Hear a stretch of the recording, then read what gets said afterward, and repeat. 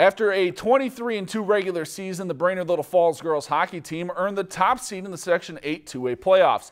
The Flying Warriors snuck by Buffalo in their first round, winning 5-3, and tonight they battled Sartell Sauk Rapids for a chance to go to the section title game. Let's take you to the Essentia Health Sports Center now and pick things up in the second period. Cheyenne Hebert driving down the ice, misses the mark, but gets the puck back for the goal. Warriors lead 1-0. Sartell goalie Chloe Stockinger had a long night in front of the net. Brainerd had 36 shots on goal, including this one by Emma Booth. Then Flying Warriors add an insurance goal with time winding down as Grace Schulte lights the lamp to seal this one. They're on to the section final game. They win 2-0.